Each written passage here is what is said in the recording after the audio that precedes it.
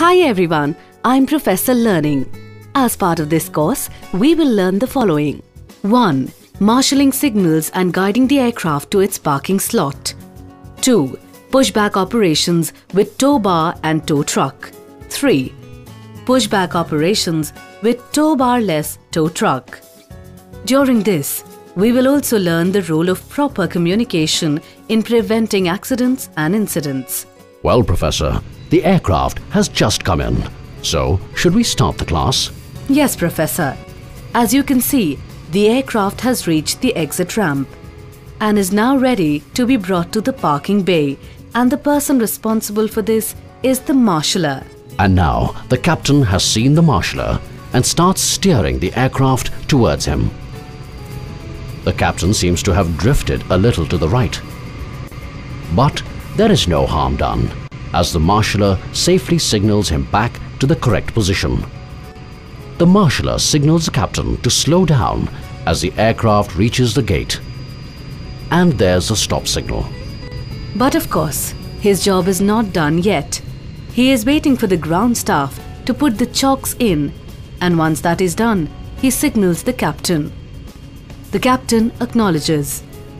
And now, the marshaller asks the captain to put the aircraft brakes on and waits for the captain to acknowledge that it is done. Finally, the marshaller signals to the captain to cut engines, and only after he receives the acknowledgement does he salute the captain, signaling that his job is done, and leaves the apron. Well, Professor, that was an easy introduction to marshalling. But there is much more to it, isn't there? Yes, Professor.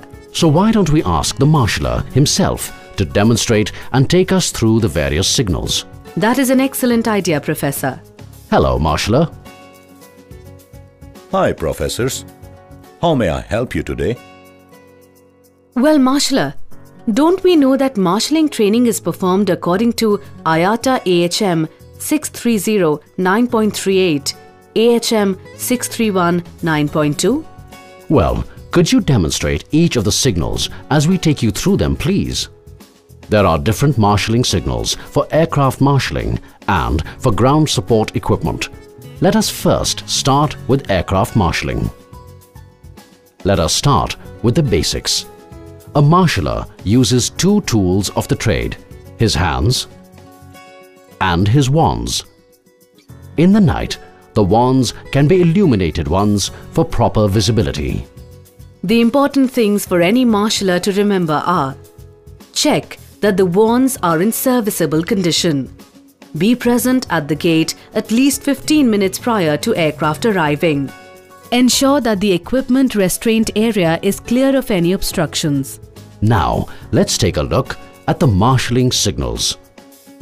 When the aircraft is approaching the parking bay, the marshaller stands at the gate and holds his wands up to identify both the marshaller and the gate. The gate is the place where the aircraft comes to a stop and parks. Once the aircraft is on the yellow line in the center, the marshaller indicates that it should continue to taxi straight ahead by bending extended arms at elbows and moving them up and down from waist to head. The speed at which the marshaller's arms move during the signaling indicates the speed at which the aircraft should proceed. To get the aircraft to slow down, move extended arms downwards in a patting gesture. When the marshaller wants the aircraft to move to his left, he extends the left arm with the wand at 90 degrees to the body and gives the come ahead signal with his right hand. And when the marshaller wants the aircraft to turn right from his point of view, with wand extended at 90-degree angle, he makes a signal with his left hand to come ahead. For a normal stop, the marshaller extends his arms and wands fully at a 90-degree angle to his sides and slowly moves them above the head until the wands cross. If, however, the marshaller needs to bring the aircraft to an emergency stop for any reason, maybe he has seen some obstruction, then he abruptly brings his wands up and crosses them above his head. When the marshaller wants the aircraft to hold position for some reason, he extends his arms and wands downwards at 45 degrees to the sides and remains that way till the aircraft is clear for the next maneuver. Once the aircraft has come to the required position, the marshaller waits for the ground support staff to insert chocks and then signals to the captain that the chocks are in place by moving the wands inwards in a jabbing motion till the wands touch. And once the captain signals that brakes have been set, the marshaller signals the captain that he can cut engines by extending left arm upwards and with the right hand taking the wands to left shoulder and drawing it across his throat in a slicing motion. When the aircraft has moved out of the marshaller's area of operation and he needs to pass the aircraft to the next marshaller, he points both arms and wands up and outwards towards the direction of the next marshaller. When the aircraft comes to the desired position and chocks have been inserted, the marshaller signals to the pilot to set brakes. He holds a hand up just above shoulder height and closes it in a fist and does not move till the pilot acknowledges that brakes have been set. Similarly, while asking the captain to release brakes, the marshaller ensures eye contact with the captain and releases the closed fist. The signal by the marshaller to the captain to start engines is to raise his right arm with wand pointing up. In case the marshaller spots a fire somewhere on the aircraft, he continuously moves his right hand in a fanning motion from shoulder to knee while pointing the left wand to the area of the fire.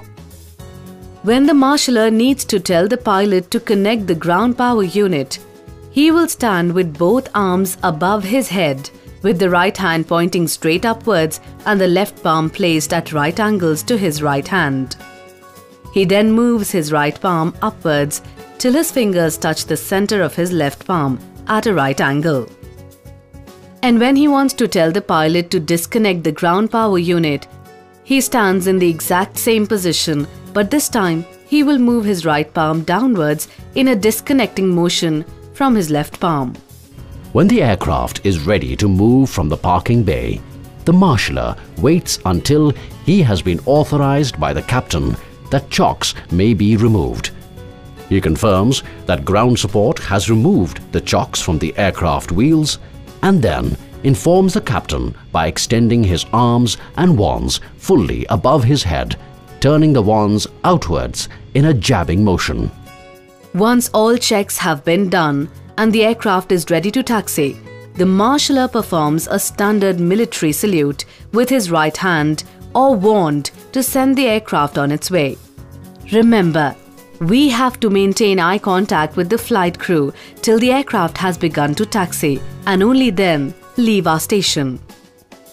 Besides this, we do have some standard communication signals which are the thumbs up, which indicates an affirmative or an all clear, and the thumbs down, which symbolizes negative.